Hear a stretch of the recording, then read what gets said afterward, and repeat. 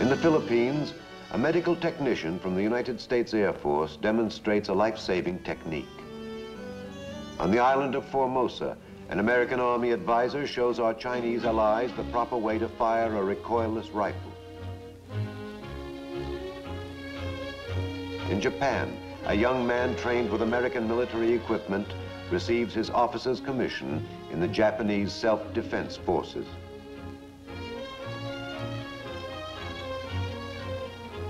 And in Washington, the President emphasizes the continuing need for the United States Military Assistance Program. I'm Alexander Scorby. Throughout much of the free world today, millions of people are struggling for a firmer foothold on the future, for freedom, for justice, for opportunity, for the things which most Americans take for granted in their everyday lives. For more than a decade, the United States has actively assisted these people through economic and technical aid, private business investment, and government loans, and through military assistance, which has helped maintain the peace they need to develop their individual national economies. Change is the rule rather than the exception in the lives of people determined to progress in peace and freedom. But as the world is convulsed with such changes, so too is it threatened by a strong and watchful group of adversaries who believe that communism is the answer to all questions and who will not hesitate to use any means of imposing this belief upon others. In addition to aggression, insurrection and subversion are demonstrated communist techniques around the globe. And in many of the free nations, the burden of resistance against these rests with the armed forces. It is here that United States military assistance becomes a vital force in helping to preserve the national integrity of small, non-communist countries, while at the same time contributing to the collective security of the free world. From Pakistan to the Pacific, American military personnel help many of our allies to help themselves. A report on our military assistance program to some of these nations in a moment.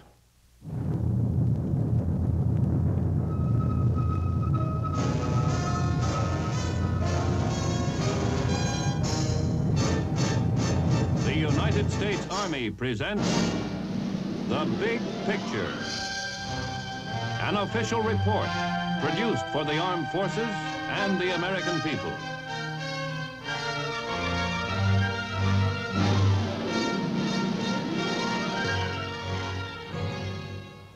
More than 8,000 American military personnel are stationed around the globe in military assistance advisory groups. Their mission is to advise and assist our free world allies in the use and maintenance of equipment and other material needed to build collective defense forces capable of deterring communist aggression and strengthening individual nations to assure their internal security and national integrity. A vital part of this combined effort extends from Pakistan, around the edge of Asia, to Japan and Korea. Many of these free world nations have been receiving American aid in one form or another for more than 10 years. Some receive economic assistance only. Others receive both military and economic aid. Our assistance has been credited by many world leaders as having helped to save their countries from falling prey to the communists. Now, Pakistan, historically an area which has been the object of Russian expansionism, is today the bridge between two important free world alliances, the Central Treaty Organization and the Southeast Asian Treaty Organization, CETO.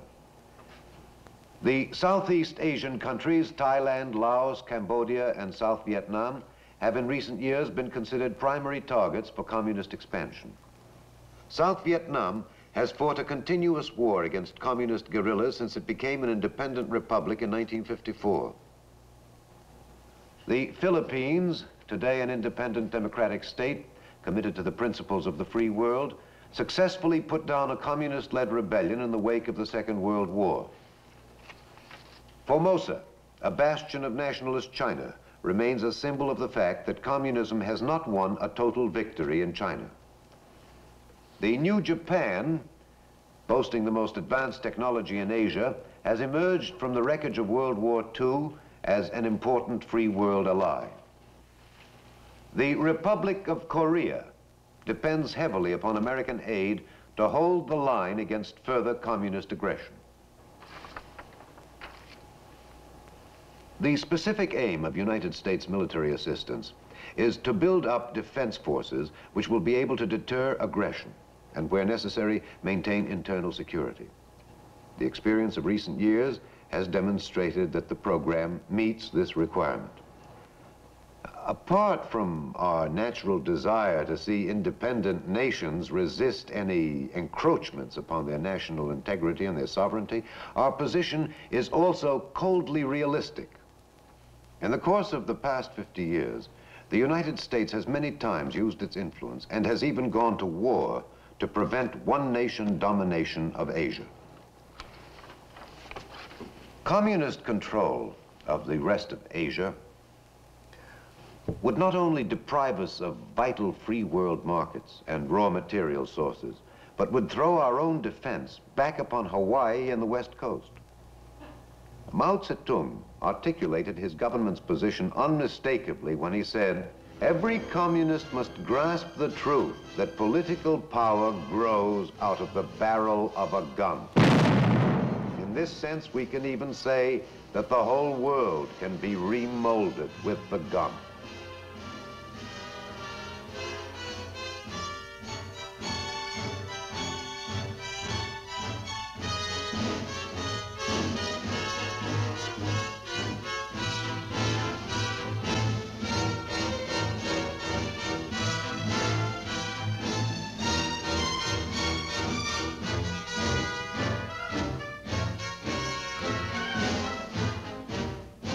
Communist China's enormous military machine is the direct outgrowth of this aggressive philosophy and represents the single most powerful threat to peace in the Far East.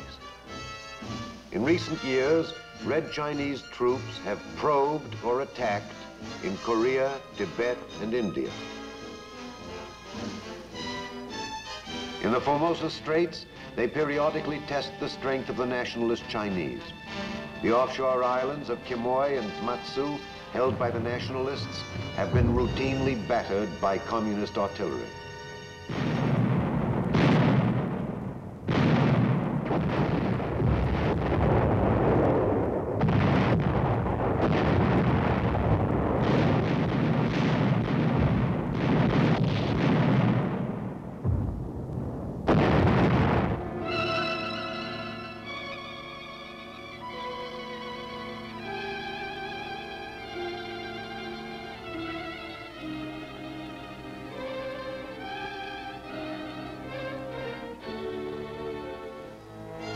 On Formosa, the grim business of training never diminishes for soldiers of the nationalist Chinese army. About 600,000 Chinese troops are trained and assisted by our military program, as are the personnel of the naval and air forces. The nationalist Navy has received ships from the United States which afford it an effective but limited naval capability. During the Chinese communist attacks in the Taiwan Straits in 1958, nationalist pilots shot down 28 Red Chinese planes, losing only 2. Today, all-weather F-100 and F-104 fighters provided under our military assistance program make them more than a match for the Reds. Since World War II, thousands of nationalist Chinese have been trained in the United States. These missile graduates of the United States Army's course at Redstone Arsenal have been trained to take over Nike Hercules missiles, sent to Formosa under the military assistance program. These modern weapons help shield the island fortress against surprise communist air attack.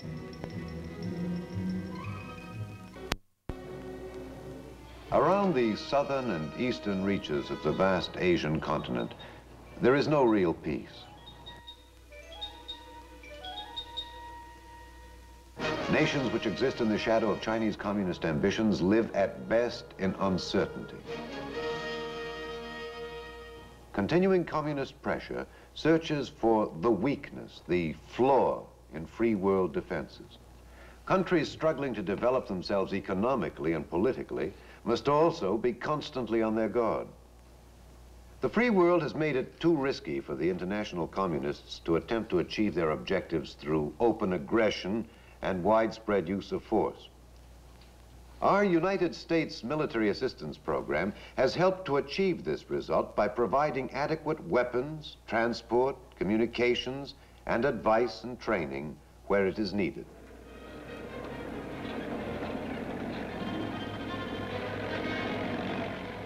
This equipment, arriving in Pakistan, is part of the military aid which this young republic has regularly received from the United States.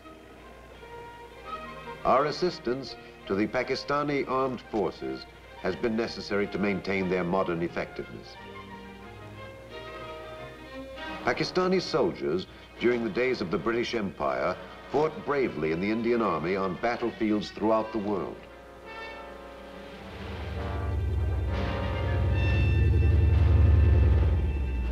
There is no conscription in Pakistan, and virtually every able-bodied young man volunteers to serve for a time in the armed forces.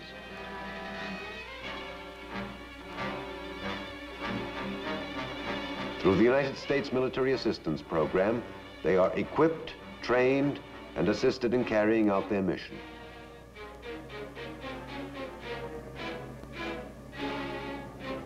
The Pakistani Air Force is kept at combat readiness with the help of United States military assistance.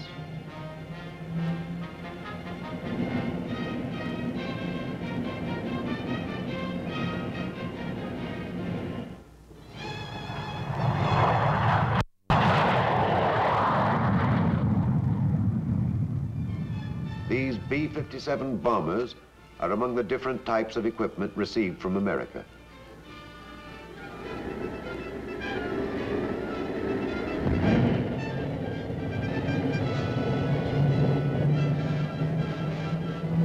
Pakistani pilots keep up their flying proficiency with regular combat training missions.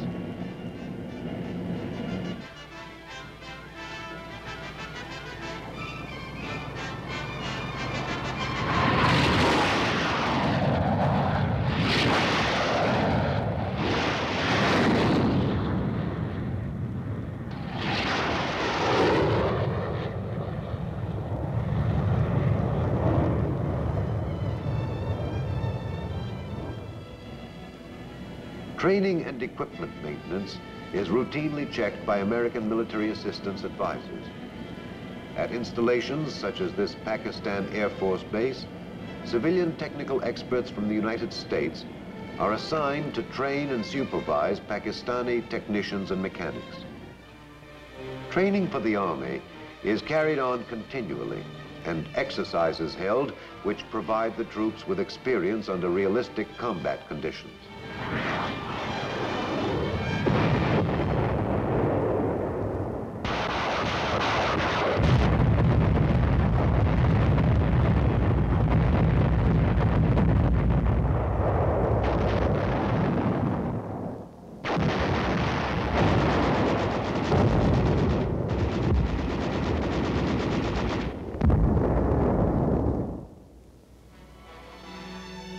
Further to the east, the ancient kingdom of Thailand stands as a busy, bustling ally whose staunch anti-communist position has helped to strengthen the collective defense of Southeast Asia for many years. Thailand has a long history of independence, and unlike most of her neighbors, never was a colony of any European power. American weapons and equipment have helped to make the Thai armed forces among the best in this part of the world.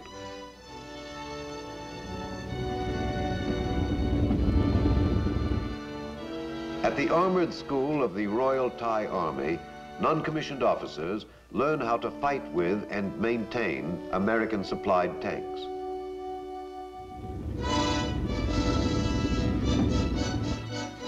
The help she receives today under the United States Military Assistance Program is a further guarantee that she will continue to determine her own destiny.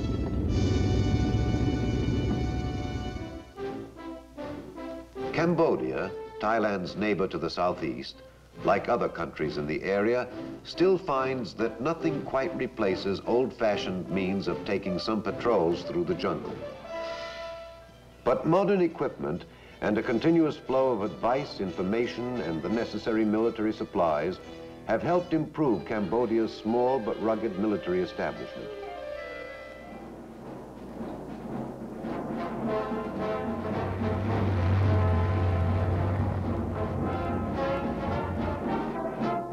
Although the country follows a strict policy of neutrality and refuses to participate in any collective defense agreements with the West, the prevailing attitude has long been one of proud nationalism.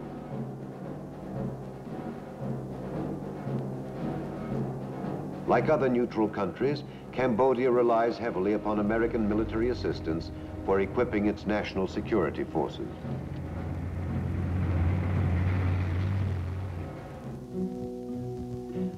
South Vietnam is a republic which emerged from a compromise with the communists in 1954 after the long and costly fighting in Indochina. Since its birth, it has been fighting red guerrillas and subversive elements inside its borders almost continuously.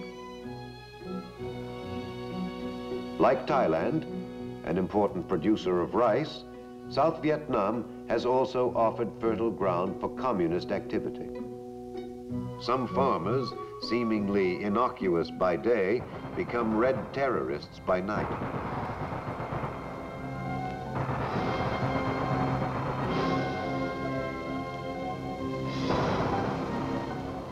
Guerrillas have stepped up their attacks to a level that President Ngo Dinh Diem calls a real war.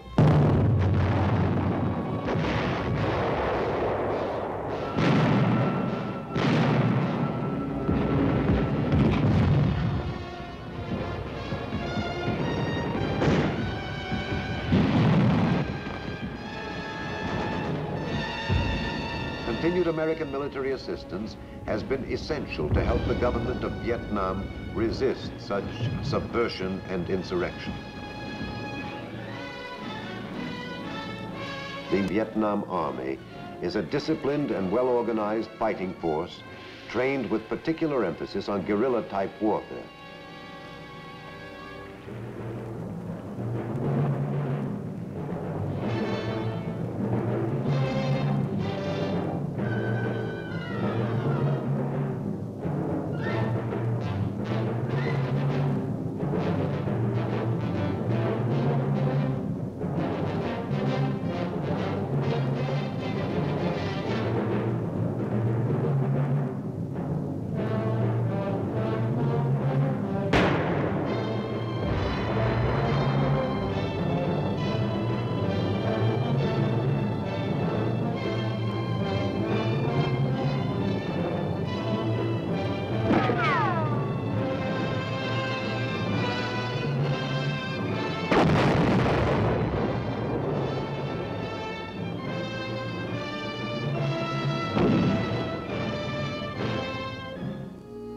In addition to the men trained in their own country, more than 1,000 Vietnamese military personnel are trained in the United States each year.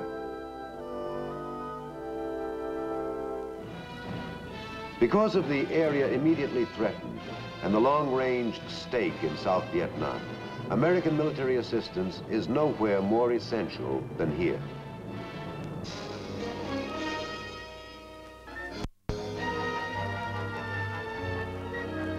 In tiny Laos, the Laotian army has been forced to fight a costly jungle war against Chinese communist-trained Pathet Lao forces.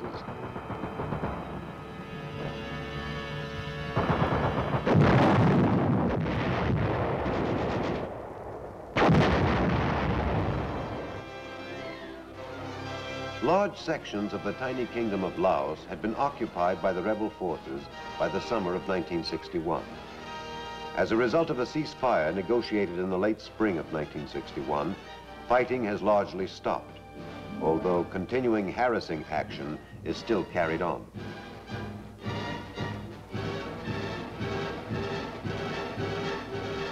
But the nation faces an uncertain future under a coalition government. With the 600-mile frontier along Red China and communist North Vietnam, Laos is of great strategic importance. No country in the world has a longer history as a partner in defense of democracy and freedom than the Philippine Republic. Beginning in 1901, with the organization of the famed Philippine Scouts by the American Army, the Republic of the Philippines has stood shoulder to shoulder with the United States in peace and war for more than half a century.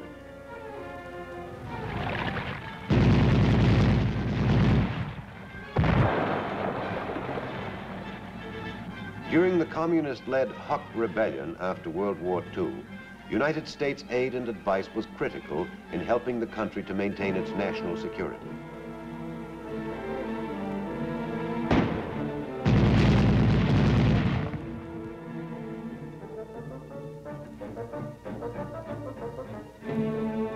Today, the Philippine Republic is still one of our strongest and most reliable Far Eastern allies. At an air show with pilots from the United States and 5 other nations, the Philippines are proud hosts.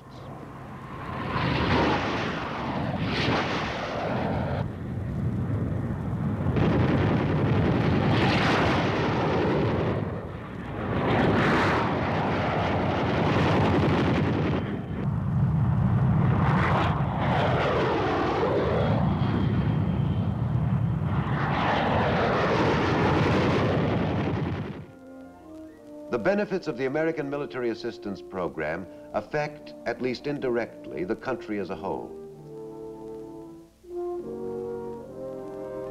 The explanation offered by this American technician to Filipinos who will be using American medical equipment contributes to the improvement of the general public health.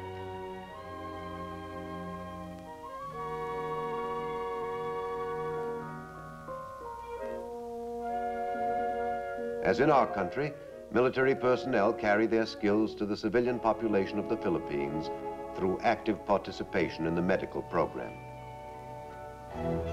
Another country dedicated to the cause of a lasting peace in Asia is Japan. Since the end of the Second World War, Japan has developed the largest industrial capability in the Far East and has firmly established a democratic government.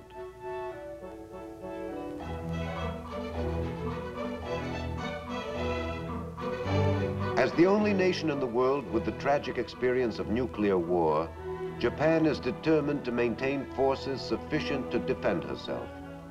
To that end, her ground self-defense forces were created.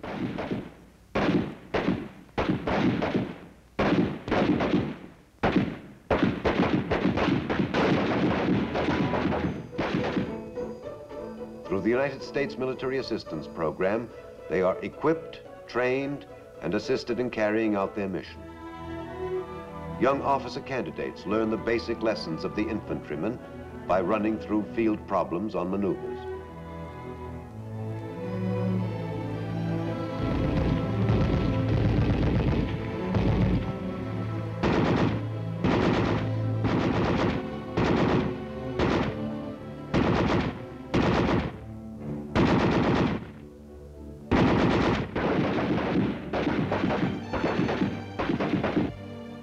At the end of their course, they are commissioned and take their places as responsible leaders charged with an important link in the defense of their country.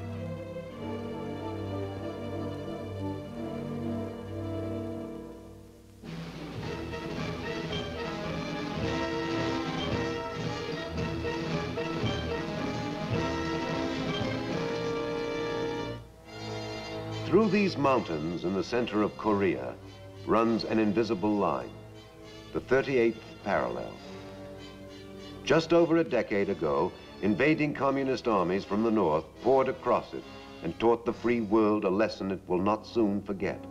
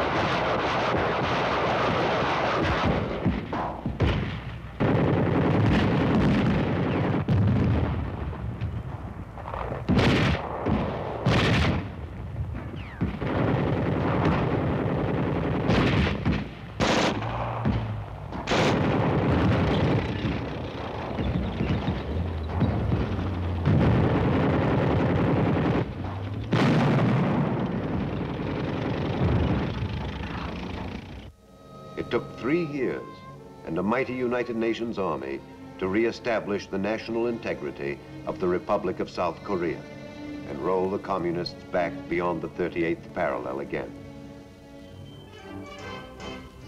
With massive United States aid, the Republic of Korea armed forces were created as a powerful military machine on the Asian mainland.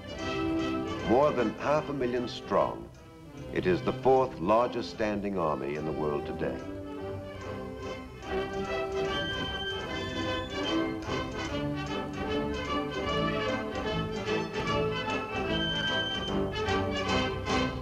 Although American combat troops are also stationed in Korea, military assistance from the United States to the Korean forces accounts for a substantial share of our entire military assistance budget for the Far East. Modern American weapons are in the hands of the South Koreans to make sure their northern neighbors will be discouraged from any future military adventures. And in other independent countries where they are threatened by subversion, insurrection, or aggression, they are in the hands of free world soldiers.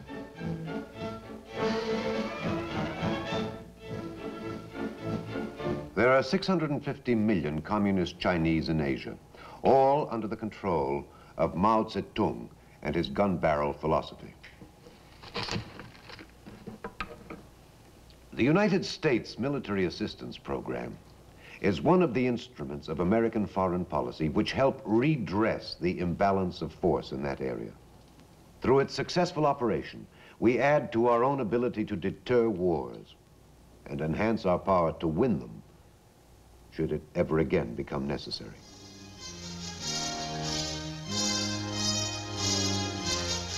The Big Picture is an official report for the armed forces and the American people. Produced by the Army Pictorial Center. Presented by the Department of the Army in cooperation with this station.